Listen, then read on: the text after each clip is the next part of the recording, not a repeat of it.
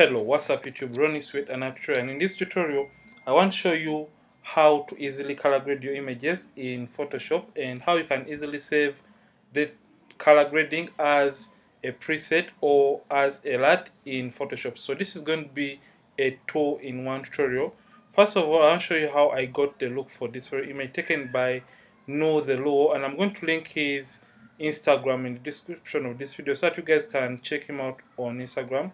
He is an amazing photographer. So enough of it, we just want to get this look simply within Photoshop and later on save it as a preset or as a LUT to color grade images faster later on in our workflow within Photoshop. So let me just delete that so that you can start from the very start for the color grading process. So before you can create your LUT or any preset, always make sure that you only have one layer within your Photoshop, which is the background layer. The reason for that is because when you have a number of layers right here open or groups, it means that the LUT is not going to be saved very well and you're going to be having issues later on when you're trying to save it. So always make sure to have only one layer right here. So after that, we're just going to come to the adjustments and you're going to come to hue and saturation. And under that, you have to take into consideration that the colors within the skin tone are usually the reds and the yellows. So we just want to handle the reds and yellows within this image. So I'm going to come to the master and I'm going to come to the reds. So under reds, I'm going to simply come to the hues of the reds and I'm going to slightly make them a little bit red because I feel like the skin tones were a little bit to the yellow side. So around -4 is good, and I'm going to take the lightness slightly down, and that is going to slightly harmonize the reds and cool them down and add a little bit of contrast within the reds. So that looks great.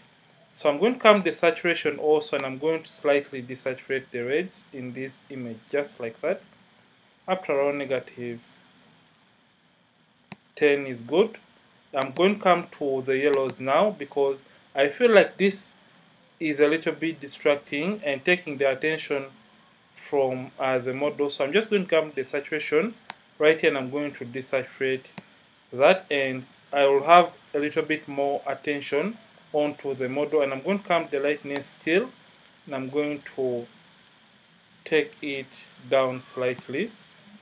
Then after doing that, now you can see that we have now condensed the skin tones and now the skin is getting to look a little bit more natural and realistic.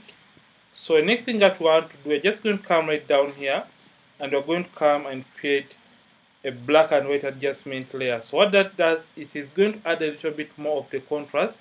So when you create a black and white adjustment layer, just come to the blend mode and change it from normal to multiply and simply come the opacity, and we're going to knock down or reduce on the opacity because that was a little bit too much or intense. So at around 8 we are good to go. Then we're going to come back and create one more black and white adjustment layer, and this time around we're going to leave the blend mode to normal, but just come the opacity and just drop down the opacity. So we're just trying to desaturate the image in this case, and that looks great. Then we're going to come and create one more hue and saturation adjustment layer,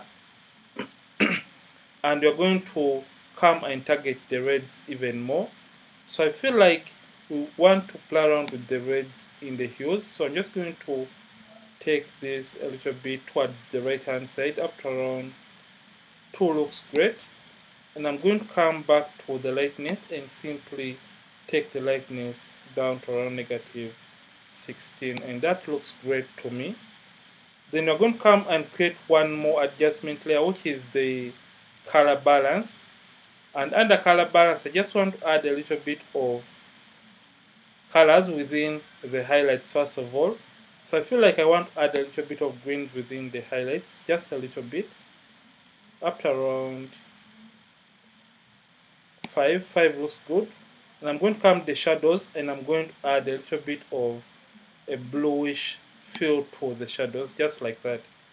But that shouldn't be too much, so I'm just going to add a little bit of the blues up to around 2 and add a little bit of cyans to my shadows, just slightly to around -2, and this is the look I prefer for this very image. So you're done color grading the image. So after you have color graded the image, just want to save this as a preset to use later on future images. So what we're going to do, let's first of all see a before and after. I'm going to hold down alternate and show you the before and after for the color grading for this image. So just want to save this look as a preset or as a LUT. So when you're done color grading and you have all your layers for the color grading process, simply come right here to File. Then you are going to come right down here to Export. And after that, just come to Lookup Tables, just right here, Color Lookup Tables. And after that, just come and you can add the description for your LUT. And always make sure that the grid point is 32 and medium is selected and cube is also checked right here, because we want the LUT to load easily in Photoshop. So just come and hit OK. And right now you have to choose where you want to save your LUT. So I'm just going to save my LUT on the desktop, and I'm going to rename my LUT to whatever I want. So I'm going to name it to Melanin LUT.